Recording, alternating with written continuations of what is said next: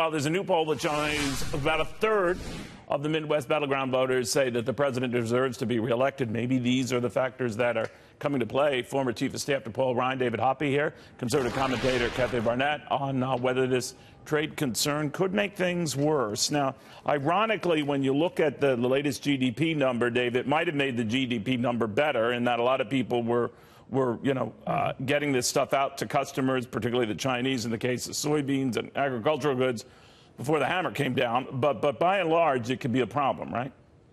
It can be a problem. But Neil, what we're facing right now is the president is trying to use some leverage here with tariffs.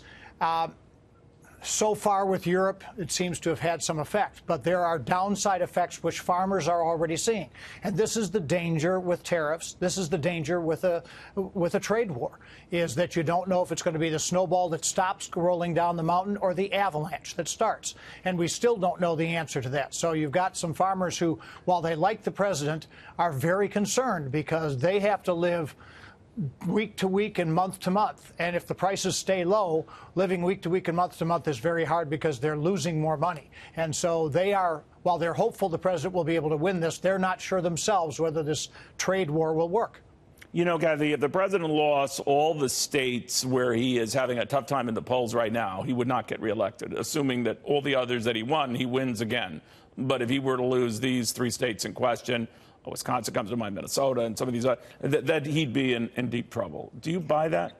Yeah, you know what? I think we should have learned from the 2016 presidential election that we cannot put that much credence on polls. And You're right about that. And I assign that same kind of sentiment to this particular poll as well, which looked at only less than 1,000 registered voters. Instead, true, I think that there are some people in our country that if President Trump walked on water, they would criticize him for not being able to swim.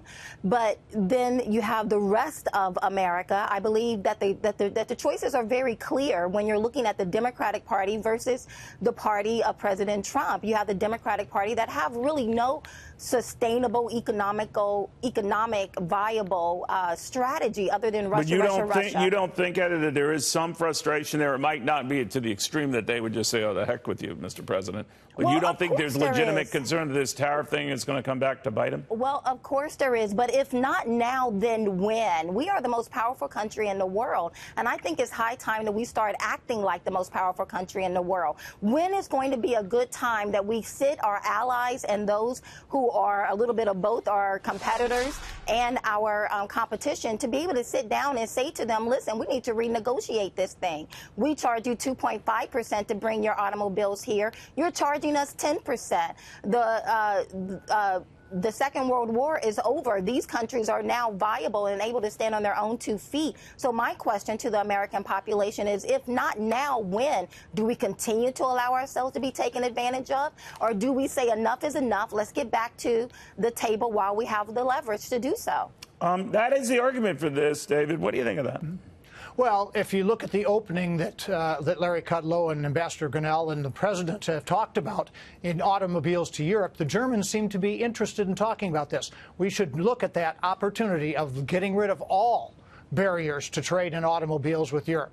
That would be a great step forward, and it's good to see the president looking at that.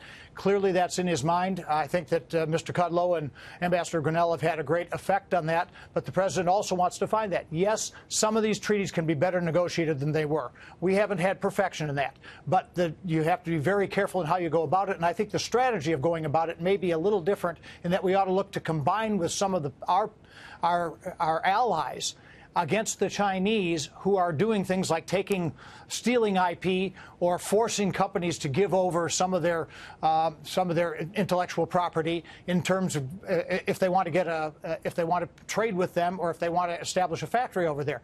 We have to be stronger, and the rest of the world has to go to the WTO and say the Chinese have to be treated as a developed nation in the WTO. This has to change, and it has to change now. I agree completely. Oh, good. I thought we'd have any differences. But that's the way I roll, guys. If we can avoid the, disharmony, all the better. Have a great weekend, guys. I do appreciate it.